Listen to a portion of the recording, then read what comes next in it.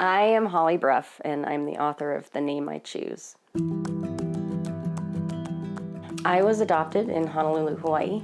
We lived there for 6 months, and then we came back to Utah. I used to think I was Hawaiian until I was about 12.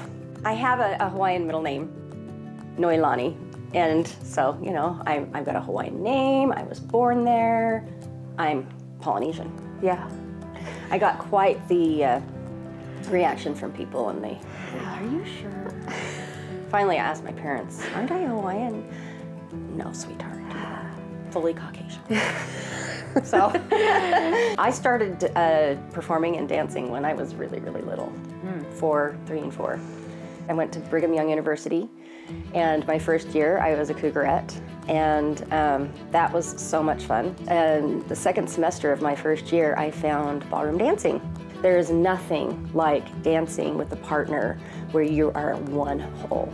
It was awesome. It was so wonderful, so beautiful. I had been diagnosed with rheumatoid arthritis when I was 19, and I found that I've had to reinvent myself over the years too. Yeah, it was a year after my mother died in 2016, and I started in about October, and I finished the book in June. Her name is Amalia. She is a young girl. At 15, she sold into servitude to a master named Manuel Tudó. I believe that women do not have to play the victim. We are strong, we are resilient, and we have to find that strength within ourselves. That's who Amalia was. I'm gonna tell you you can't do this, well then I'll find another way.